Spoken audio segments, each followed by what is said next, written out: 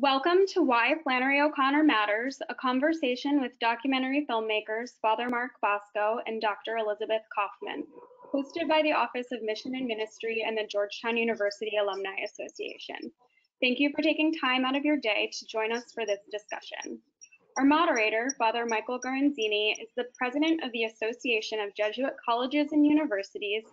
He is a Jesuit of the Central and Southern Province in the United States and is also the Secretary for Higher Education for the Society of Jesus. He was president of Loyola University of Chicago from 2001 to 2014, then chancellor of the university from 2014 to 2017. It was at Loyola Chicago that Father Garanzini worked with Father Mark Bosco and Dr. Elizabeth Coffman as they launched the film project Flannery. Father Garanzini has been co-trustee of the Mary Flannery O'Connor Charitable Trust since 1998. At Georgetown, Father Garanzini served as special assistant to the president and acting chair of the psychology department from 1998 to 2001. I'm Kelly Young, Associate Director of Strategic Engagement in Alumni Relations, and I'll be facilitating tonight's webinar. As a quick reminder, this session is being recorded and the recording will be shared via a follow-up email. You may also use the questions section of your webinar control panel to submit questions for Father Mark and Elizabeth. Without any further ado, I'm pleased to turn things over to Father Michael Garanzini. Thank you, Kelly. It's good to see you, Father Mark and Dr. Elizabeth. Great to see you again. Let's just dive right into talking about the film. So I want to ask you how it all began. How did this project begin? I know a little bit about how it began because I was with you at Loyola, but tell me your own story about where this all starts. Sure, I think I go first, right, Elizabeth, and then you. Okay. Right. I was always interested in Flannery O'Connor, teaching, Catholic literary modernism, teaching kind of the great Catholic authors of the 20th century. So she was always part of my repertoire, but I wouldn't say I really dove into the scholarship until around 2000, as I was finishing up with this Graham Greene. So I was working on Graham Greene in 2008, and I was staying with a mutual friend of ours, Chris O'Hare, and he showed me all the transcripts and gave me all the transcripts that he had done of interviews with people who knew Flannery O'Connor. And I kept those, and he says, you guys can have the tapes and all that stuff. I don't think I can do anything with it. I went back and I still had other projects to do, and so we kind of sat on it. You know all about that, Father Garanzini, because you helped also procure the tapes to get them to Loyola. But really was, so that I knew we had something there just reading through the transcripts. I was using those transcripts for my own research. And in 2011, we did a conference on Flannery O'Connor held in Chicago. And I went to Elizabeth. Elizabeth showed up at, I think, the year after I did at Chicago. So we were kind of new faculty. She was in communications. And I knew she was a documentarian. So I said, Elizabeth, will you just help me just videotape some of the folks that are going to be at this, because there's going to be her cousins and scholars, and maybe we can get some interviews. Maybe we can do a movie. And she, Elizabeth was, yeah, I'll help you, but she's a little bit kind of, standoffish on let's do a film. And so that's how we kind of started. And then really, I think it was like the next year that we just started sitting down with what we saw from Chris's 14 hours of tape that we knew maybe we had a real story, because that became the backbone of it. So I'll let Elizabeth take it away from there. Yeah, Elizabeth, how did you get into this? Certainly, besides being roped into it by Mark. Well, that was the first stage, being roped into it. As films are a lot of work and cost a lot of money, and so when Mark first approached me many years ago, it really had that, can you help me out with the conference, and there's some interesting people coming and we just want to videotape it, and so it's like, okay, sure. But having O'Connor's cousin show up and some good friends, I already knew that was an interesting setup. However, I didn't really know that we had a real project until Mark showed me Chris O'Hare's earlier interviews that were in a closet somewhere, and I took a look at these interviews and saw how great they were with people who were already passed. Editor Sally Fitzgerald, publisher Bob Giroux, and then combining those early interviews with what now Mark, I think, knows he is a natural film producer. His great instincts for beyond the conference, Mark would just like, hey, I got Brad Gooch, writer, biographer. I think I can get Alice Walker, Hilton Alls.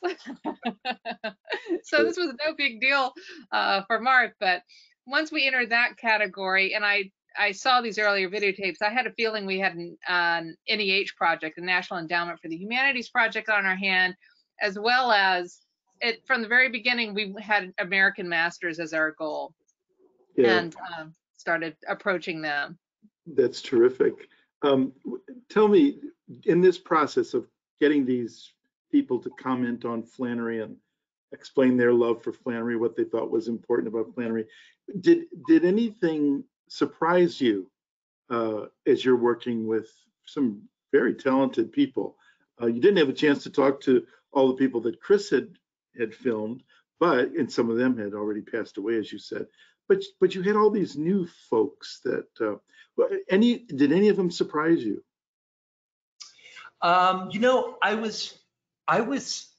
I have to say, I was really surprised that Brad Gooch speaks in paragraphs.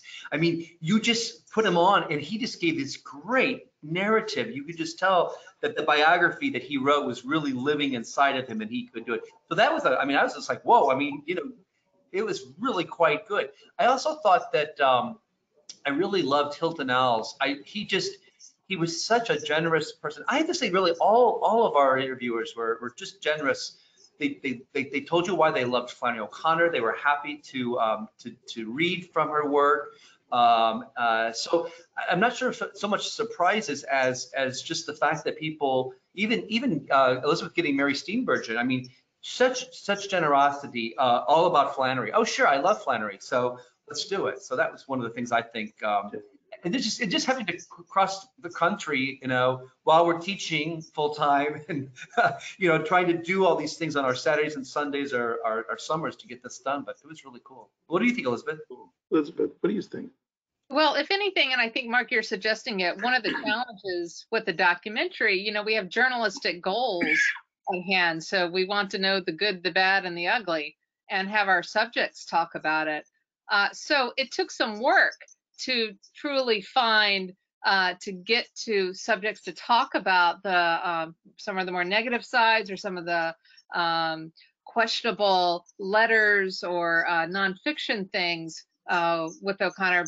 But again, I think the subjects, once we pushed a little bit, we did get what Mark and I both thought were very fair assessments of O'Connor's, not just her fiction and her creative writing, but her nonfiction work too. Great. You know, you have a very successful film. You've received awards for it, many awards.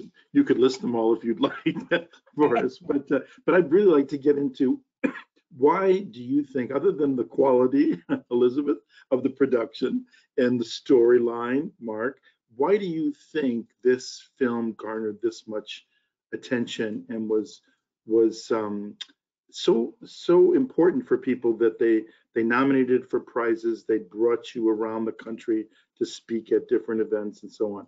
What is it about the Flannery story that you think is so important today? Why is it striking a nerve?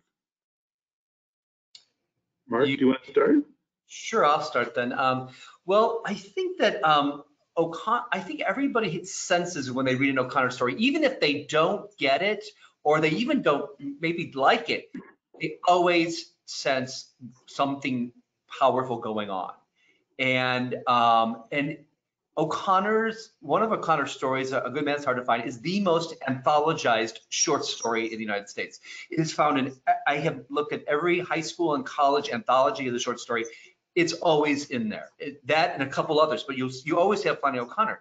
So she's recognized, and so you maybe have heard of her, and you were kind of probably excited or kind of puzzled by it. And so this is an opportunity to kind of go back to it. So I think that's just on the level of craft and art, that's the first thing. But then when you see her live, the issues of her life in America are the issues of our life in America. And so the sense that we're continually having to come back to the questions of racism as our original sin. The question of being true to your art, especially as a person who's dealing with disability, the question of region and location, being a Southerner, where are you from? The question, I think, of just being a woman who's really taking it on with, a very patriarchal kind of literati that kind of exists in Boston and New York, and O'Connor's kind of playing with that group. I mean, they see her greatness, and so that feminist thread as well. And finally, for me, mostly, Mike, it's about her faith. I think she speaks about the significance of religious, vision, and you better watch out at your own peril if you don't take it seriously, because those can be often violent encounters if you ignore the religious dimension of the human person. And so she pushes that, and I think that's just fascinating. Yeah. Elizabeth, why is she so attractive today? Mark says it better than I ever could, just about, but I was going to say, she doesn't just speak about the religious dimension, she actualizes it. Yeah. Part of the first challenge of this film, we knew we had a great subject, a great storyteller. I was pretty immediately intimidated by, it's like, we want our story of her life to be just as kind of compelling and interesting as her fiction and nonfiction are. So as creative artists ourselves, this is part of why, and I was involved in editing too, just would not let the film go out until I thought that our story could, start to live up to her storytelling as well. So that was part of it. The second challenge here was there's only the one interview of Flannery O'Connor. There's not much footage of her to make a documentary out of, and there really aren't many photographs either.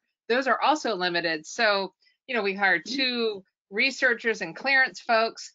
So we had to be creative about how are we going to actualize not just the religious dimension, but the broader narrative story of her life.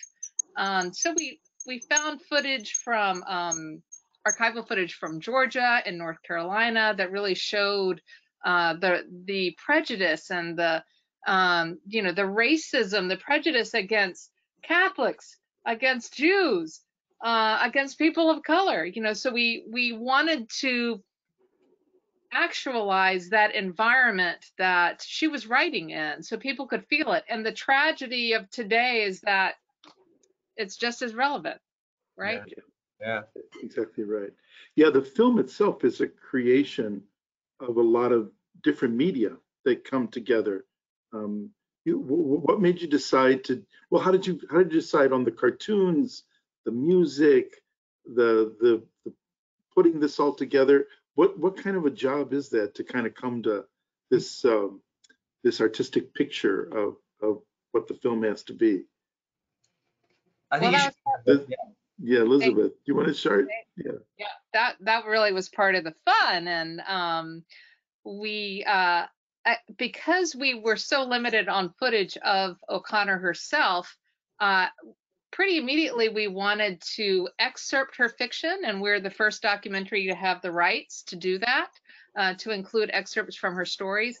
And because the trust did not want us to do dramatic reenactments with actors, but they agreed to allow voiceover reenactments and motion graphics. I'm not sure if the trust knew what we meant by motion graphics, but we took O'Connor's O'Connor the cartoonist, that as a starting point, and hired 4 great animators to do animated illustrations that went with her fiction, as well as text. We animated text, and then with music, just found this great composer who's in LA, Miriam Cutler. She's done RBG. She's done a lot of great documentary work. I was delighted that she would come in for this. And I love doing archival research on music too. So found music that O'Connor references both in her stories, as well as music that is from the region and from the era. Yeah, terrific. Mark, anything to add? Yeah, I disagree. You know, this is a new project. I mean, I'm like the little geek who sits in his office and tries to write papers and write a book on Flannery O'Connor. So I was really pulled into the world of documentary film by Elizabeth and her partner Ted, and so it was really kind of fun to have Elizabeth. Elizabeth kind of knew what she wanted to do, but she was going to do it anyway. But she was always like, "Well, Mark, how about we do animation?" Sure, let me see some. Mark, what about this music? You know, so again, it was I had to really kind of, and I did trust completely. I did trust the fact that this is a collaboration, and what I could bring to the story, to the film, and what Elizabeth could bring to the film were two very important things. So I learned a lot, especially about archival footage. I learned a lot about the ways in which you can tell a story through animation, and I'm glad we had two. In terms of stories, I'm glad we had two different animators. One for that one story called A Good Man That's Hard to Find that everybody knows, trying to make it bright and almost a caricature grotesquerie of it, because I think that's how we talk about it. And then the other one, the others were just as beautiful in a more sedated way, or more subdued way. Yeah. Well, Flannery was a cartoonist, and exactly. that's how she started. And so this seems to be all the permission you need to do this. And Mark, you know, you don't give yourself enough credit, but I would ask you questions like, what kind of illustrations do you think, can you show me an example of an illustrator who you think really illustrates O'Connor's aesthetic?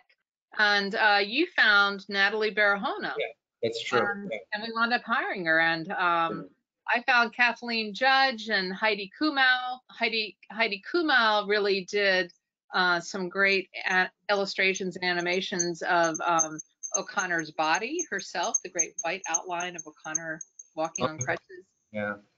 And then Matt Rappaport, who's a friend in Chicago, did some animated text and figured out how to do some interesting choices there.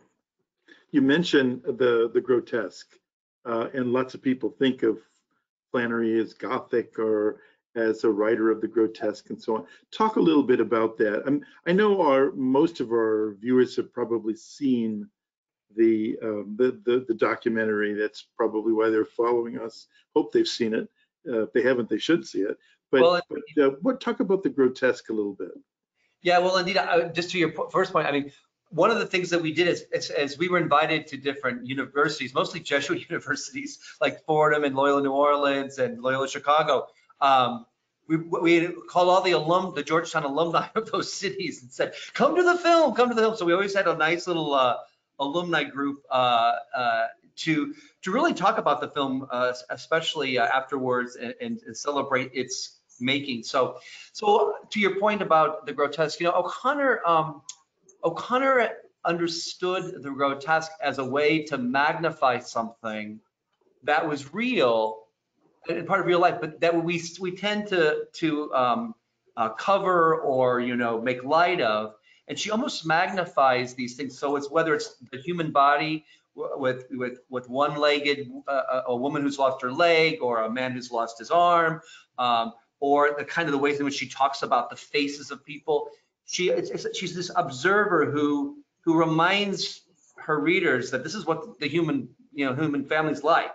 And of course, the grotesque is that kind of sense of the shock of a revelation happening in the most strange moments. And again, I think the Southern Gothic has been kind of used or become a discourse about, you know, how different the South is, and how it's primitive, and how it's, you know, again, these are all constructions mostly by a white elite from the North, but O'Connor took that on and said, yeah, you know, one of her great lines, you know, we still recognize, you know, grotesque, we still recognize evil, we still recognize a hauntedness about religion. We recognize it. So the grotesques are basically kind of making those kind of front and center as she tells a story. That's how I see it. Elizabeth, you probably have other thoughts. I don't know. Well, and I certainly had the grotesque in mind when I was doing archival research. And Mark, you may have had a moment or two of hesitation at some of the archival stuff. that I put in.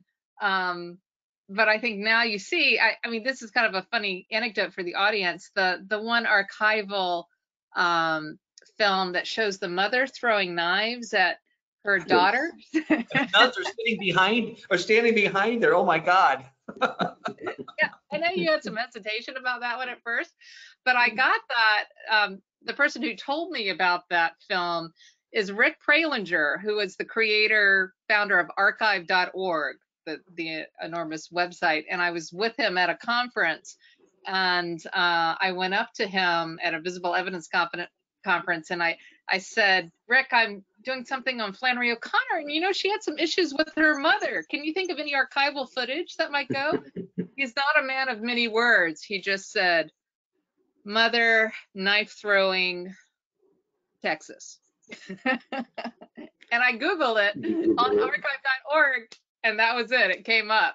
And then it's at the National Archives. So our archival research helped us find it and get a good copy of it. And that's how it wound up. But it's thanks to Rick Pralinger that we've got that great grotesque archival footage. And that's one of the things I'm most proud of, is trying to capture the O'Connor sense of the grotesque and the humorous, right?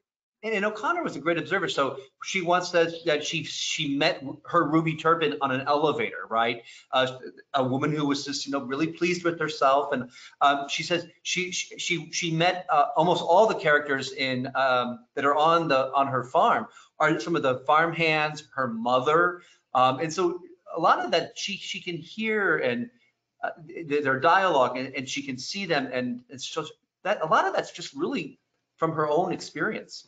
Yeah.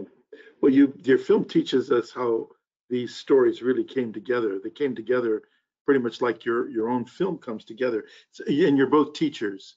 And I want you to talk a bit about the students today. How do they hear, or what do they think about Flannery when they read her? Do they get into it? Do they get it?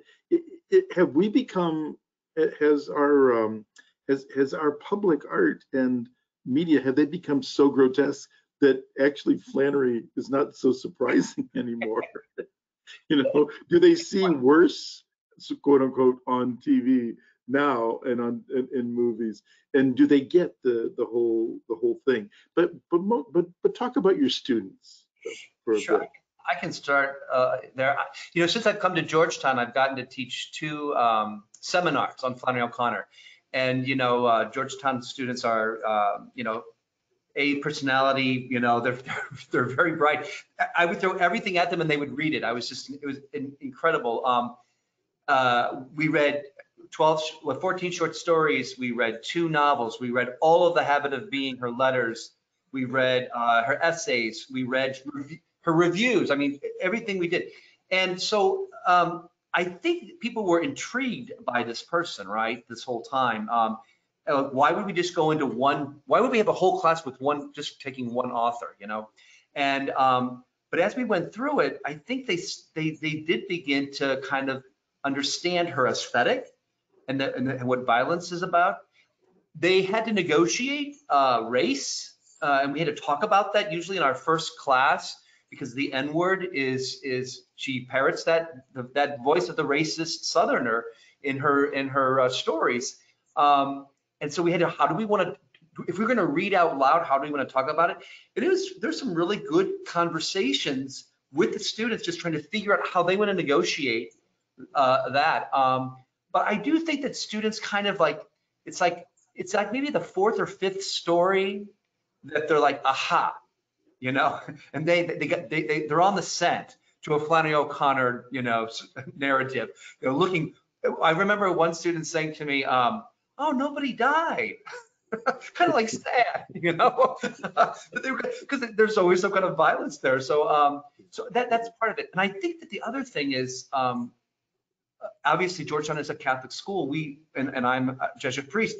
I'm going to go pretty heavy on the religious imagination in Flannery O'Connor and how she talks about Catholicism, and beyond a doubt, in the courses, students feel a kind of intellectual kind of energy around. Oh, she talks about Catholicism in a way that I can understand, not as dogma, but as she's. And so we talk a little bit about that and we unpack. So it's been a real pleasure.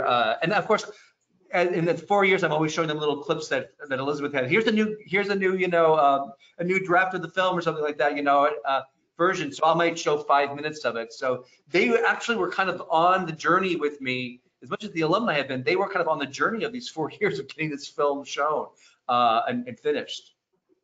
Yeah, terrific. I want to say one last thing. I'm sorry, Michael. Sure. The kids have to do a project at the end of the year because they've been writing for me a lot. And I want to say that a lot of the projects have been a lot of fun. So people who might be in the fine arts but are taking the class did this wonderful like peacock, molded, sculpted peacock. People did, Flannery O'Connor came to Georgetown to speak and its 175th anniversary. All these research projects of going into the Lau Library, trying to find these things. So I learned a lot from them as they did their investigation. So I just wanted to say that as well. That's good. That's right. She was at Georgetown. Yeah. I just was going to add for my film students, we talk about the project a little differently, but one thing that's really helpful for them to hear is we were dealing, our goal was always PBS, public broadcasting, for a national audience. And that means a national interfaith audience, a secular audience. It was never our goal, as she says, as O'Connor says, she's writing for the people who don't believe in God. And, we wanted PBS.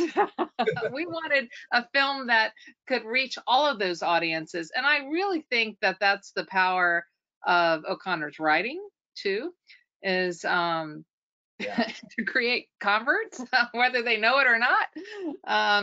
But I think her craft, the power of her craft, the power of her personal story, I hope that we've started to capture from her being differently abled, walking on with crutches and dealing with lupus, to even, let's say, even the contention. My students will always bring up the recent contention about the question of her personal beliefs in or racism. What does that mean? How did your film deal with this research? And to dig into that. So I am happy to show them the research and the arguments around O'Connor's use of the N-word, how that was played. How does that play on PBS? That's a loaded and should be question. And that's why we had warnings before the film that the use of language, may negatively affect people and they may not choose to listen to it because of that. We absolutely get that. As well as O'Connor's parodic sense of humor that does not come off very well all the time or is aged very well always, but is understandable when you read her context. And then when you read her fiction, it's her fiction that makes it clear how she felt about these questions of prejudice and oppression and grotesque behaviors. Yeah, you do such a beautiful job of capturing the country, the way we were in the 50s, especially after the war, the way race was discussed and the way we lived with it, the way Black people lived with it, the way white people lived with it, and in the South, where it was so much more, things were so much more segregated and it was so much more structured. The racism, it wasn't so subtle at all. It was pretty overt, and people took it as just the way life is. And I think that's probably really important for students to understand. This comes out of a particular cultural time, but the messages are really universal. Mm-hmm. The messages go way beyond. It's terrific. Yeah. To your point, I think what students, at least my students, she's more about exposing the presumptions of our whiteness, the privilege of our status and classes as white folk, as opposed to really kind of dealing with race head on. It's always as you just presume that you are the master of others because you're white. And so if you don't do it you do it in the story by reading it, but then she asks you to kind of think, what kind what kind of assumptions and presumptions do I make about my own life where I'm not engaged with those who are other than I am? Yeah. Particularly when you have an elite college education and you think you know so much. Yeah. Well, I think she's more relevant today on the race question than people realize, because it is, how do you point to what is white supremacy that's been ingrained in the white consciousness? And that's what her subject is in so many of the stories. The other thing that's really interesting to talk a little bit about this is religious fanaticism and religious fervor, because we don't understand those people in today's culture. We're so secularized. So in the South, they're quote unquote normal. They're there all the time, especially in her South. Talk about this, what you discovered with this religious fanaticism. I call it fanaticism. Maybe that's the wrong word. Yeah. Go ahead, Elizabeth. You start. I was just going to say, this was part of our fun collaboration too. I was going to throw in the word Protestants there, and evangelicals as well too. And I was raised in the South as a Protestant. I have a sister who's a Presbyterian minister, and so Mark and I would often have sort of fun conversations about the Catholic Protestant stuff going on in O'Connor's work. And the real tensions, and let me just say within the Protestant denominations to this day, right, around gay and lesbian issues, around, it's in the Catholic Church as well. So, these questions we may have, or think we may have, sort of evolved past the race question. Now we're into sexual orientation, gender, trans, but they still, I think, your question's really about the sort of fanaticism that O'Connor makes fun of, but it's that religious commitment that it's so American. I think it's the founding of America, that sort of fanaticism, and from the very beginning of the founding of America, we've had a sort of religious fanaticism that some people actualize in different ways, and that O'Connor certainly grabbed a hold of for narrative purposes. Yeah. I mean, I think O'Connor understood that the kind of founding narrative of the colonial world was basically radical Protestantism, right? They were so radical they had to leave England, right? The whole Pilgrims thing. So there is that sense of a kind of witness, bearing witness to that Jesus saves me. And I think O'Connor both loved and critiqued it at the same time. I mean, she didn't have to go far to kind of create these kind of like these folks, right? They were out there. However, I think what she admired about them is that they felt the burden or the weight of a kind of salvation over them, as opposed to a kind of a secular 20th century that didn't feel that at all. So she said, the South is not Christ-centered, but it's certainly Christ-haunted.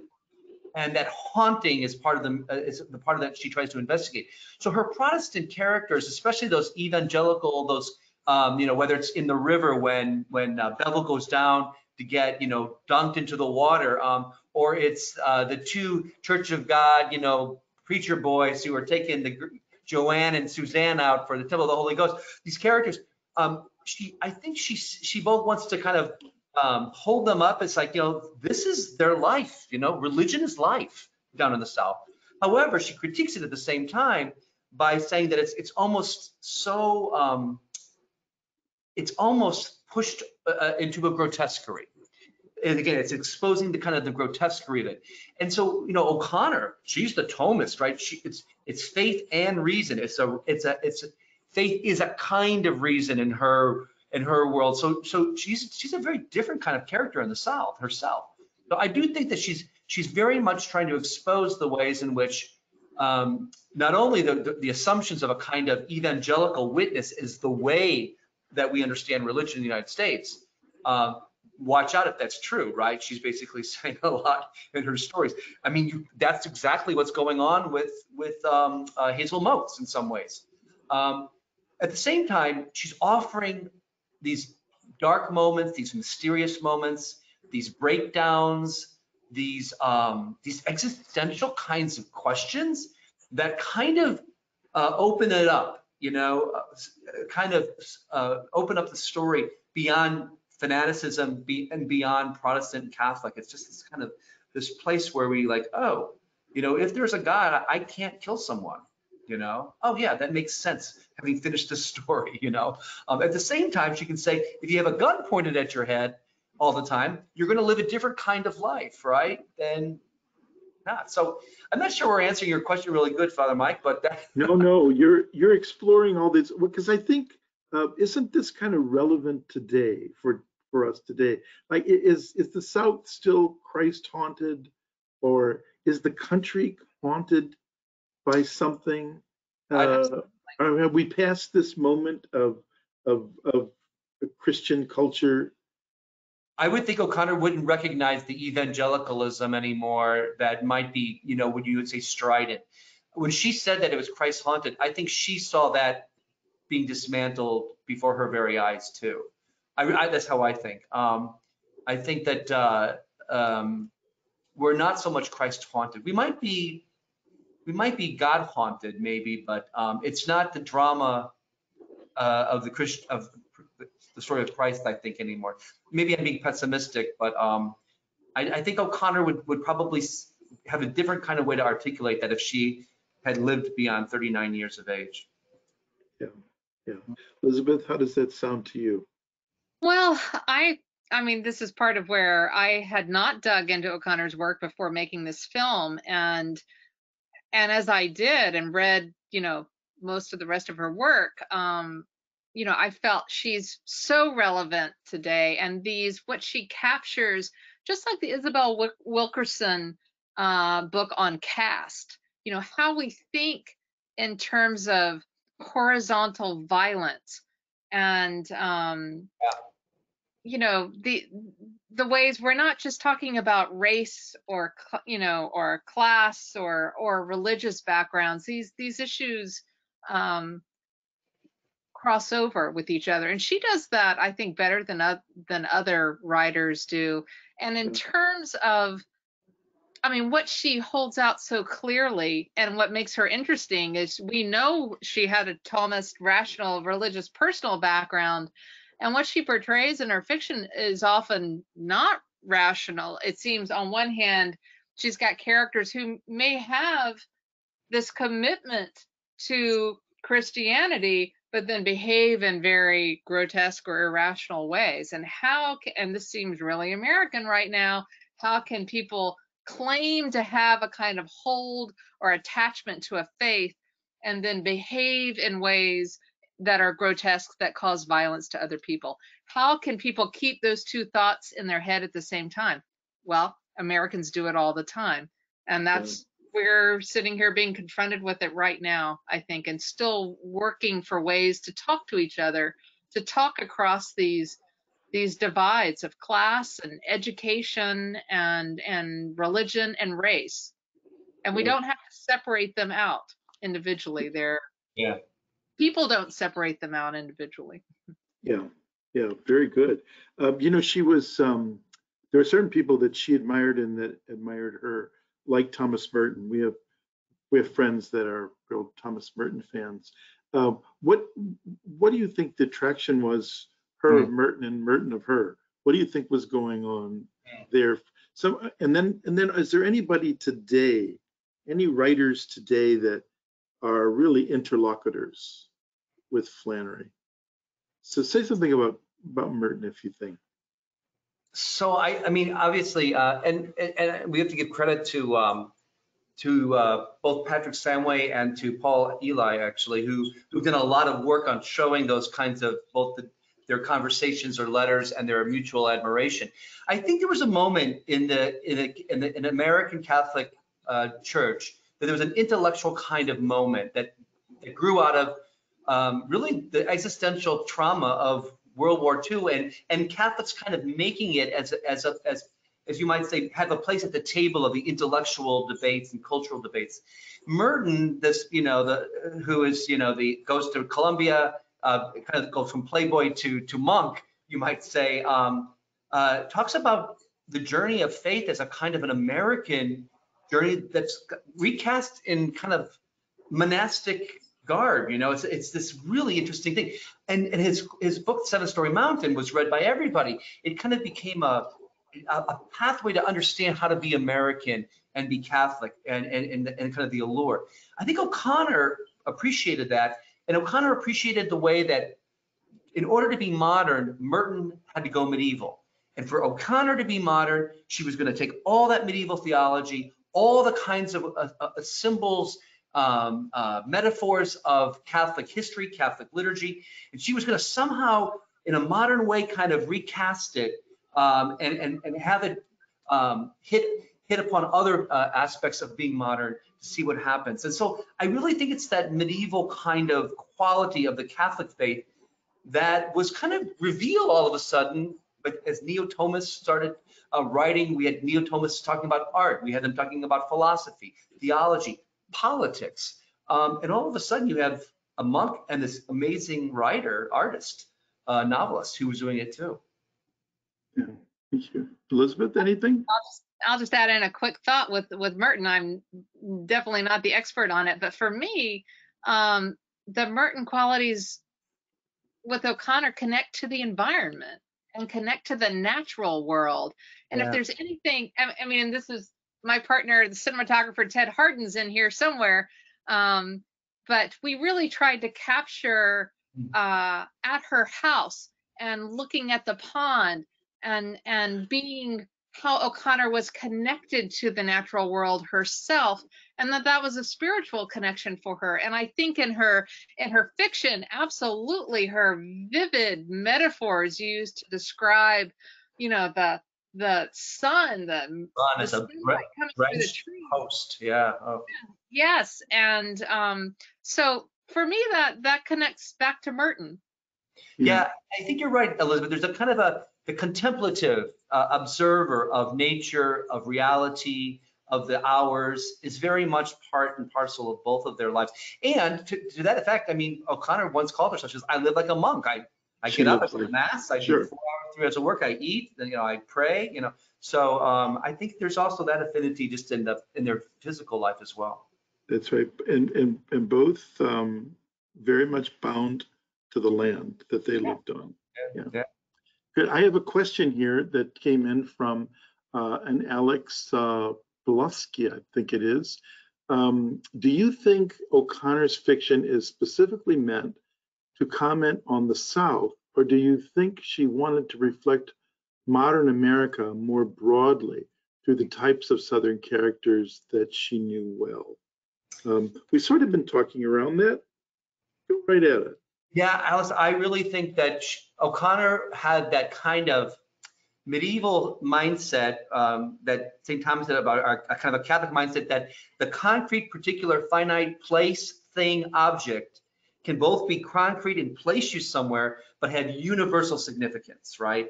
And so so it's a sacramental kind of imagination. So yeah, I think O'Connor even speaks about it in the one interview we have with her on film. She says, you know, I write from where I write, but it has universal significance. It's to say something about the human condition. And I think O'Connor would say, by talking about the place you are, the South, in an adequate way, in a way that's authentic, you actually are speaking about something much more than that. So I totally would agree with you, Alex, that she's really, her characters are in some ways types. She almost writes these perfect parables that where our notions of things are turned upside down, but she does it through these real, like, particular characters or particular moments of the sun or particular rivers, particular streets. So absolutely, I think that's a really important thing, that she's not just a Southern writer, she's a writer for everybody. And that's why she's being read in France, in Spain, in England, in Ireland. She's been translated, and there's been conferences on O'Connor in those countries because they see something about her. Can I say something here from, there's a question here from Veronica Sales Reese. I have to read the first part of it because it's a compliment to you guys. I love the film and the different media that appears there. It's a great contribution to bringing Flannery O'Connor to life. And so congratulations. I'm curious about, in what sense can we say that her Catholicism appears in her fiction? For example, how can we see that in The River or in A Good Man Is Hard to Find? You touched a little bit upon that too already. Right, yeah.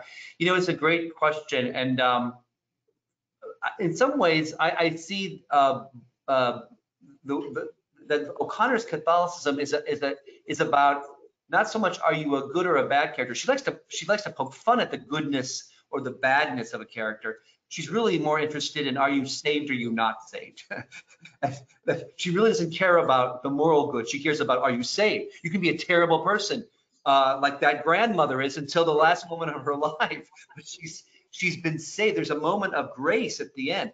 And so I think her Catholicism comes out not so much by some moral kind of dimension of the story, although it's there. It's through grace, these revelations of grace, these sacramental violent encounters in which something is open, something is exposed. And that's what sacraments are. You go to a mass and you have this little water and you pour that on someone's head. Something's exposed there. It's not just water, it's something magnificent happening, right? You're drawn in. Or we say that this bread and this wine is the body and blood of Christ in the sacrament. Something is revealed that's been concealed. Her stories are all about revealing something. Her last great story, Revelation, right, is really about how that sometimes happens in a violent way through strangulation and through books being thrown at you. Wake up to a bigger horizon. Wake up, you're not the center of the universe. Oh my God. You know, you hear stories all the time. Oh, yes, I'm like that too. I'm not the master of my life. There's something greater. So I think that's where her Catholicism comes out, and she's so funny about it at the same time. Cartoonist. I'll add here in this, Father Mike, this might get to your last question a little bit too. I mean, O'Connor very much was living in friends and mentored by members of the Catholic literary heritage that were, Caroline Gordon, Alan Tate, Robert, these people were her mentors at Iowa, at Yaddo, Robert Lowell, people who were both struggling with Catholic belief, but also found very much a kind of literary access to some of the universal goals that they were trying for in their fiction. And so what you see happening at the Iowa workshop, not in the South, but O'Connor connects this push that she saw in Caroline Gordon's work in particular and understood was happening in Gordon's own theological background and commitment of interconnecting the regional, the personal, the local to the spiritual and to the goals of humanity, right? And she just, I think in some really, it was great timing. And she found some of the right teachers and editors and mentors. This goes to Sally Fitzgerald in particular, who understood how O'Connor personally interconnected those beliefs and those thoughts. And then there was a movement, a very popular movement of literary scholars and writers doing that at the same time. Yeah. Elizabeth Bishop, the poet, at the time of Flannery's death, writes something that Robert Giroux says Flannery would have loved to have heard herself. She says that critics who accuse her of exaggeration are quite wrong, I think.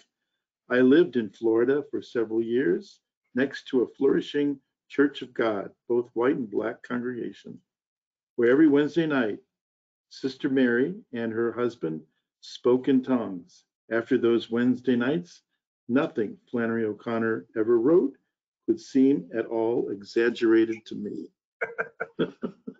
Elizabeth Bishop, who was a good friend of O'Connor's, You know, I think there's this sense that O'Connor is so relevant today because she matches her gift of writing with a purity of heart. And if anything in the postmodern mind, we just value authenticity. And it's really, you might not want to like O'Connor or agree with her, you might think she's too violent, but there's something so authentic about the stories, and that's what's puzzling. Why is it authentic to have these grotesqueries, these Church of God, people speaking in tongues? Why is this going to be the space where I'm going to understand my human condition? And she brings. Well, this is a good. It's a good. Let me follow up with this question from Muhammad Akbar. How did O'Connor view or engage what other religions and faith and other faiths in her writing? So it's also the issue of what cuts across faiths that are relevant and that are part of O'Connor's work. O'Connor was very aware that something was happening in her life in the late 50s and 60s. She had read a Frenchman from Lyon, Fournier, who was already talking about, and she had even read de Lubac, who was already talking about Hinduism on the one hand with de Lubac, and with Judaism and Islam with Fournier. So those people were writing in the 1930s and 40s, being translated. O'Connor, she had a voracious intellect, and she was reading all this stuff. So she was aware that something was going to happen. And of course, she dies as Vatican II gets underway. It's just kind of almost completing. And Vatican II would be that moment when the church was going to recognize interfaith cooperation, collaboration, accompaniment as a powerful part of being a religious person in the 20th century. So she was very, and I think the last thing I'd say is, because of her admiration, although she was critical of some things, of Pierre Teilhard de Chardin, who really saw that there was a spirit moving through history, even scientific history, progress, that we were progressing somewhere. She saw convergence as an aim of Christianity, and she would probably, I'm speaking for her, the aim of religious spiritual journey, that is a convergence. She died at the age of 39, so she didn't get to see that kind of play out. But it was there instinctively in her last stories, I think. I don't think she ever comments on it, straightforwardly. But she was reading and writing about folks who were doing that kind of work, intellectuals she admired. Yeah. Elizabeth, any thoughts on Well, that? I think in terms of sort of research about her life and things that came up, she was coming into a kind of consciousness right after World War II, and she regularly read Life magazine and was affected by, and we wanted to put this in the film too, definitely the Holocaust and Judaism, Right. and understanding with refugees coming in from Europe. The tensions that caused in the Southern Christian South, as well as across the country. So I think we had a number of moments, both Temple of the Holy Ghost, references to other faiths beyond Christianity that for me personally definitely showed how interfaith consciousness and aware. And she was reading any existentialist. So she read Martin Buber, the great Jewish thinker, had really absorbed his work. She had read Carl Jung, the great psychologist who was talking about the collective unconscious. She was reading Kierkegaard. She was reading those religious existentialists who were trying to grapple with the meaning of life. And she was finding ways to kind of play off of that and absorbing it. So she was definitely on a path, I think, to articulate that if she had lived. Yeah. Great. We just got a few more minutes, and I wanted to maybe change just the subject just a little bit here. We've had some of her work produced on screen. You've done a documentary of her on screen. But what do you think is the work or works that should be brought to the screen so that more people can see them, more people can appreciate them? If you were, You had a lot of money, and you were making millions films. of dollars, yeah. Yeah. I know it costs a lot of money to do these things, but what should be brought to screen? Well, you see in our film the few things, not everything, but a few things that have already been adapted and brought to the screen in terms of her fiction. And, you know, there are, thanks to all the support of Georgetown alumni and lots of people out there, there are a few new projects around O'Connor in the works, including a biopic of her life, which I think the documentary has helped to inspire.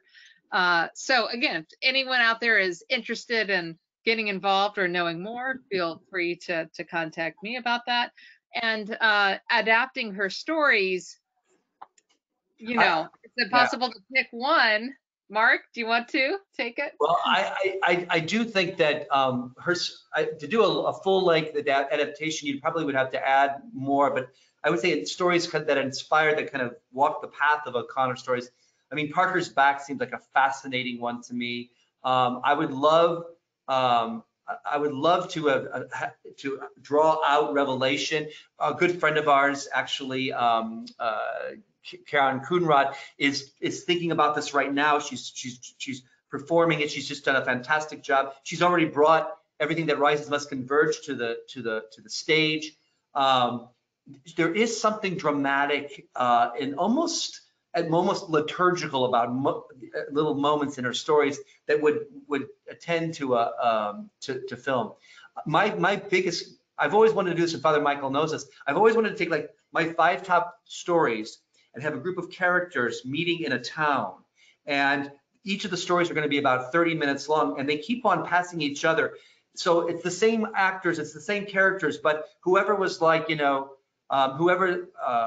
like Holga Joy Hopewell runs into Julian, and from Everything That Rises Must Converge, and the story kind of then moves and follows these characters, just to kind of to show that this is a particular place, and we can get all these characters in there. It costs a lot of money, but I'm not sure if that's ever possible. Mark, there's already a script that. I think the television series should be called Milledgeville. There you go. Yeah. And every week we meet some characters and we run into some others that we've already met. Yeah, like Hulu and The Handmaid's Tale. We can. I want to break in though, and I want to ask Kelly. I want all of the Georgetown alumni to know that O'Connor was wearing a Georgetown sweatshirt when she was in graduate school. Kelly, can you put that photo on the webinar? So O'Connor, I've been trying to work out. So there's Trainers, Kleins, and O'Connors who all would send their sons, that was the time, up to northern schools and or southern schools that are near the north, like, and so that in Pennsylvania and DC, Maryland. So we don't know where it's, but I've asked one of Flannery's cousins if she could do some work. But here she is with in what, maybe 1948, 49, I guess that would be, right?